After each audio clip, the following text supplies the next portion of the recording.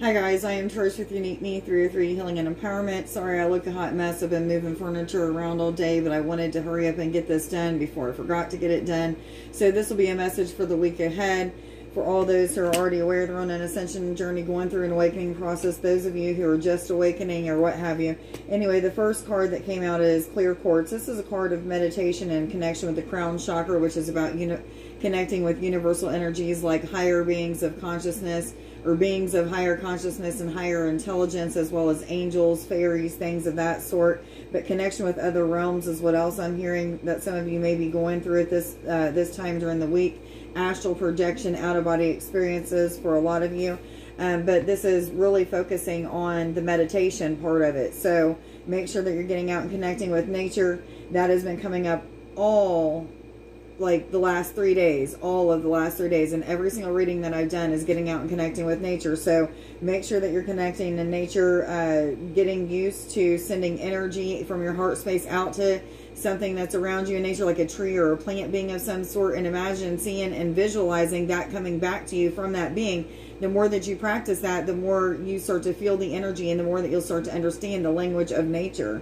Okay, so a lot of you are coming into a peaceful and serenity type of energy due to the connection with nature. They said it's bringing a calmness, and not just to the crown chakra, because these are both crown chakra cards, but it's saying to all chakras. So connection with nature is going to help you with all of your energy centers.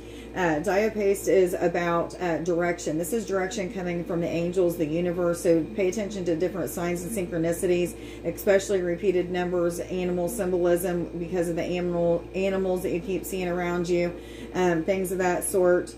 But pay attention mostly to the synchronicities. They're saying, you know, things are falling into place just as they may. Just go with what your intuition is telling you. You'll be right on what am I saying? In alignment with what you're supposed to be doing. So, Epona's wild daughter is talking about wild energy. It could be about focusing on clearing something to do with the inner shadows. There could be a lot of things that happen this week that are making you focus on the inner shadow, the inner child. It could be nightmares some of you are having, as well as a feeling of being lost. But I'm also feeling like on the other side of that is like blessings and rewards and a come up, so to speak, in your perceptions and awareness and your consciousness because of pushing through and clearing these inner shadows.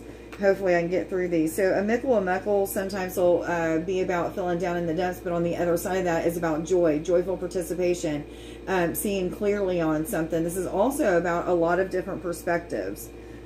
And then the last but not least,